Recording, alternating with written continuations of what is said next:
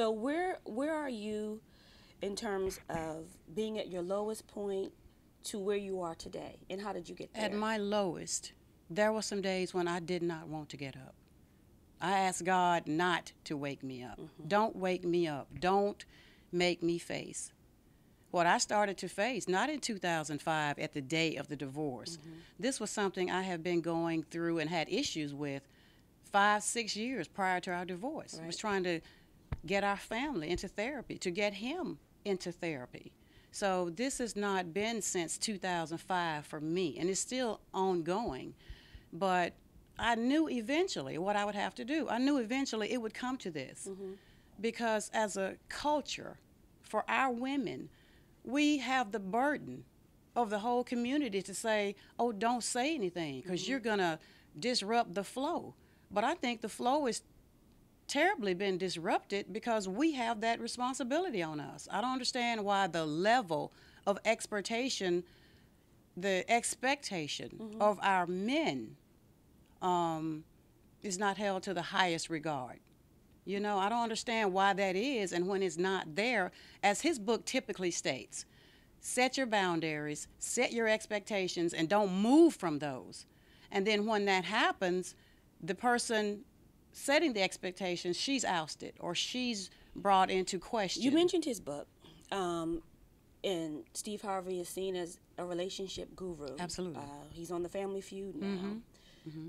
Having the experience that you've had, do you resent that he's representing how to have a good relationship? Like I said, one of his whole thing about the book is to say women need to set their goals. Hmm. Okay, as in setting our goals. To say if this was John Dixon Hmm.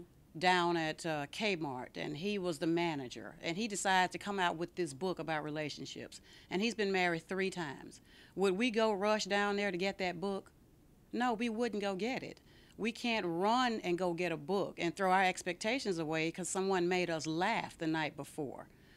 Our expectations of what a public representative should be, we have totally let that down. We've lowered our expectation. And we didn't say, well, this man has been married 3 times. How could he possibly write a book on relationship? How can he be a guru? This man. But we didn't ask ourselves that question. We went running and we're standing around the block in the cold, waiting on an interview or a signing off on this book. Well, women, many women. I mean, Mm-hmm. I've read the book. I Mm-hmm. know a lot of people who Mm-hmm. have. And a lot of times women want insight into a man's life. Mm-hmm. We want a man's perspective. Right. And when you're hungry for a solution, Mm-hmm. you'll listen to whoever's speaking. Right. So, in Right. that same regard, you're now out of the bed Right. I'm out of the and bed you and are speaking. So, from you mm-hmm. to all the women, Mary, Mm-hmm. who are having a hard time Right. getting out the bed, Mm-hmm. seeing their life beyond what their hopes and dreams were Right. in their relationship, in their Mm-hmm. family, Mm-hmm. that they might be losing it, it might be gone. Right. What would you I say to them?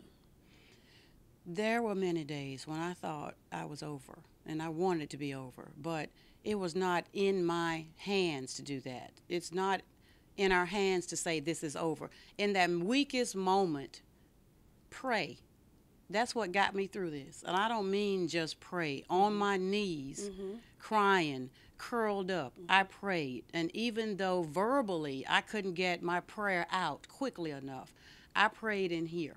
I prayed in my heart. Mm-hmm. And sometimes all I could do was sit in the floor and just hope that God hear my cry because I couldn't muster anything else up to say. But I want to say to them is to hold on, to just really hold on.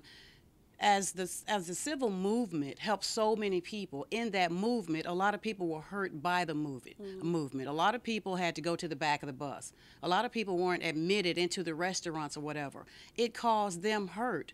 And if what we're going through right now helps a new generation of African American women, then we have to bear the burden of that hurt. Help them to do what? To be what? To help them hold on to their virtue. We have to hold on to our virtue as women. And I think a lot of times that's what's happening too. I lost my virtue. My mom raised me to be a virtuous woman. Not perfect, but virtuous. In that, don't lower your standards. I lowered my standards. And here we are 16 years later because I didn't hold myself to those standards that my mom laid out for me. She never raised me to live with anybody. That's not how she raised me, but that's what I did. I went outside of what I knew. I lived with this man for 6 years, and then we eventually got married. So because I lowered my standard of where I'm supposed to be, we have this chain reaction of things. But because this does involve our child, and it does involve how we look at our community and what this is doing to a community, it had to come to this point. Because as African American women and women, period, we need to hold the people, the men who say, this is what needs to happen. This is what happens behind closed doors. What you women are doing is what he's typically saying. You're not thinking the way you're supposed to be thinking. Right. You're supposed to act like a man. And I'm saying, in what regard are we to do that when we're raising our own children? Are we not assuming the role as man and woman in a relationship when there is no man? When there's no man to take that garbage out, or no man to get up early in the morning, we got to start that car that we know might not start. Right. And when we got to go to our son's functions because the father is not there, or we not behaving like men in that response, or if we don't have the money to go get a plumber, do we not try to fix that sink? So my question is, at what point do we have to assume the role of men in that? We have to act like the lady. We have to be a lady. And at the end of the day, we have to think like a man. In what regard? And what role does the man play? You dispute that? Absolutely. And then there you referenced the book that was the counter to Act Like a Man. Absolutely. Or Act Like a Woman, Think Like a Man. Right. What is your affiliation with that book? My only affiliation is that when I read the book, and it did take a while. I heard about the book over a year ago, and because I was going through all these emotional highs and lows, when I heard the title of the book, Why Do I Have to Act Like a Man, I didn't want to read it right away because I felt like, okay, this is somebody else just endorsing what he's saying. So it did take a while. But when I got the opportunity to look into the book, I found that to not be true.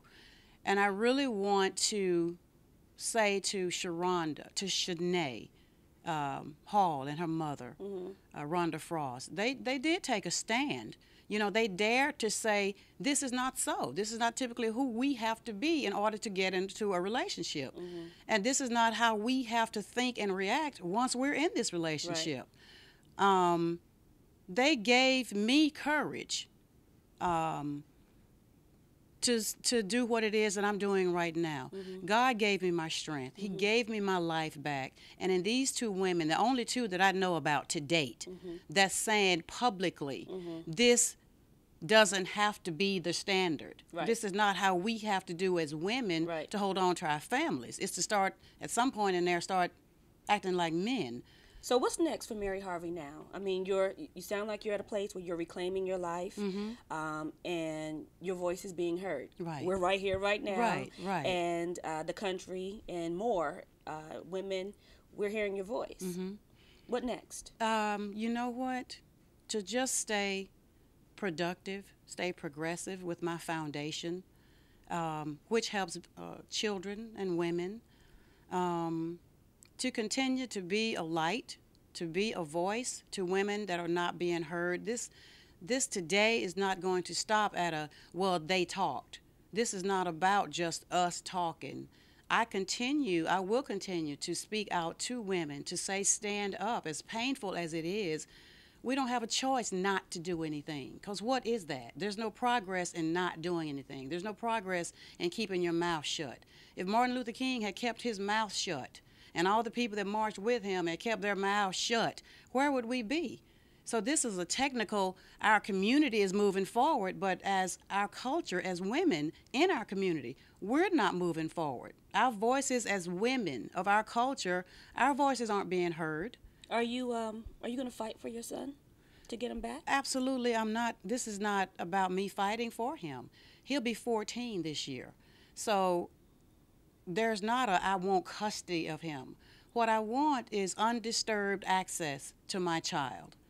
I don't want someone assuming that because they're in a position of power, that they can say legally, I can, or morally, that I'm in control of whether you see him or not. Neither do I want them saying they're in control of his right to have a relationship with me. So this is not about children's, just women's right. It's about children's rights, you know, and no one has the right to interfere with his relationship with me. I have not been deemed unfitted or whatever. You know, women that are incarcerated see their children to some degree. But I have less access to my son as someone behind bars. And why is that? Is that way because a man took it upon himself to say that I have power over you. So thus, this is going to happen. So if anybody is acting scorned, it is him and not me. Well, you done said something, Mary Harvey. You were on Tom Joyner morning show this morning, and Tom said that he would do his part to try and engage a conversation between you and Steve. We hope that happens, whatever way that it happens, and that there is a resolution. You have been on Girlfriend FM. We want to thank you for that. Thank you. Thank you for Girlfriends, Mary has spoken. You know, we talk about female matters, and take it or leave it, believe it or not, at the very least, today you can say your voice has been heard, and we heard you. I can say that a lot of women, through me, their voices have been heard. This is a real issue. It is a very regardless real of issue. Absolutely. Absolutely. And we Absolutely. hear you. Absolutely. We hear you. Thank you. Okay. Thank you. All right.